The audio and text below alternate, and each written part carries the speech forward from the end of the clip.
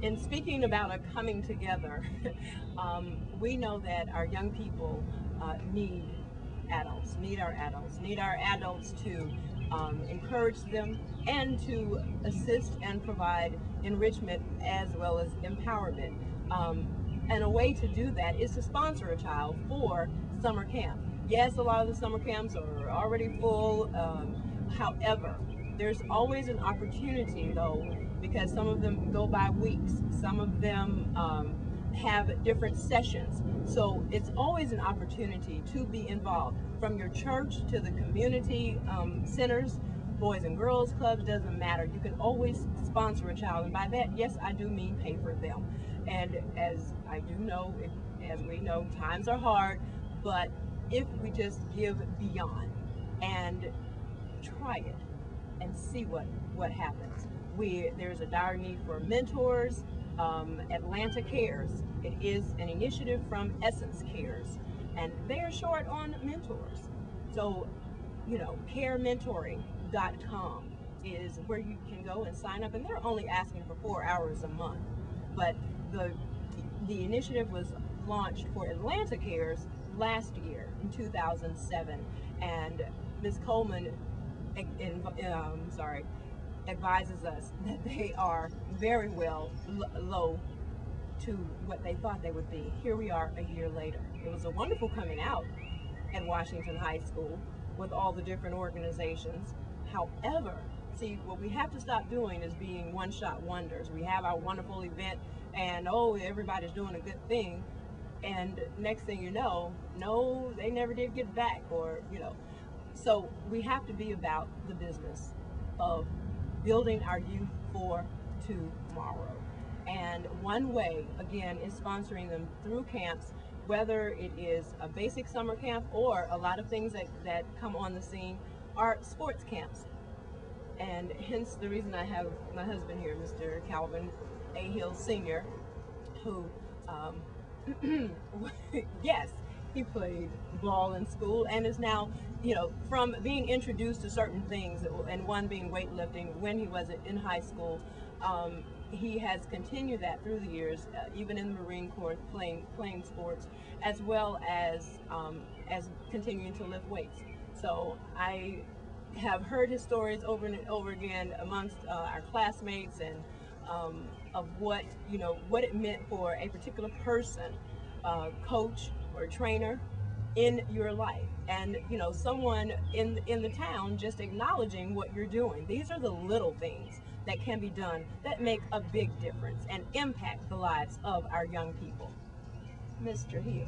I mean, I couldn't have said it. I guess you couldn't have said it anymore. I think it's very imperative that we as adults pay strictly attention to our youth, because we can make a difference in their lives. From our trials that we went through, to share those with them. For me, when I was in high school, I was introduced, to a lot of things at a late age. When I was a sophomore in high school, I come from a real small rural town that just really didn't have a whole lot. But one man came in and put together a football team and a weight program, and it changed my life. It enabled me to go forward in the Marine Corps, to have a great career there. But at the same time, trying to give back to the community and with the youth by sharing those experiences. We all have someone in our lives that have made an impact, and our youth today they really need us. They really need us, because at some point, we need to make sure that they understand that the sacrifices that are being made or that have been made from those that have come before us are still there. The lessons that we learn in our lives, as far as I was concerned, I'm continually pressing on, and I love to see young people. I work diligently in my church with the youth, 6th through 7th and 8th grade boys. They have a lot on their plates right now. The peer pressure, the music, a lot of this stuff is going on. These summer camps that are so-called full, a lot of kids want to go but don't have the funds to go. And if someone out there is able to help them, I mean, everyone needs a boosting hand. I mean, just think about how many times we as adults needed someone to help us. I mean, these youth are the same way. They continually need someone. Maybe the parent can't get them there. Maybe the parent doesn't have enough income to get them what they need. But I'm pretty sure that if someone, if we sponsor those children to get them into the camps, it could change their lives. Small lessons and small deeds have a way of impacting our lives. I won't get into a lot of testimony about what it did for me, but at my age right now, I mean, being introduced to something as simple as physical fitness when I was in the 10th grade, here I am almost 50 and I'm continuing to do that. At my age right now, at 48, I lift weights like it's no tomorrow. To be able to say at my age that I can bench over 350 pounds at 48 years old. I could never have done that without the assistance of one man, one coach. I have a friend that's out in Douglasville that's running for a city councilman, and he runs on the campaign of saying one man can make a difference. And that's actually true. One person can make a difference in your life. So if there's an opportunity for us as adults to sponsor these children, these children, we should do that. I think that is one of the things that has helped us a lot, Sharon, in our lives. The examples that the people that comes into our lives, the lessons that they teach. We always have to remember that.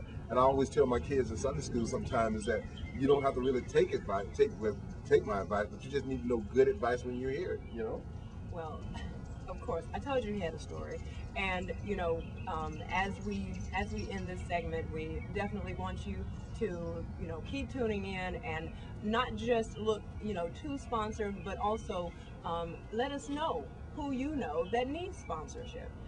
It's imperative that we reach out and that we connect.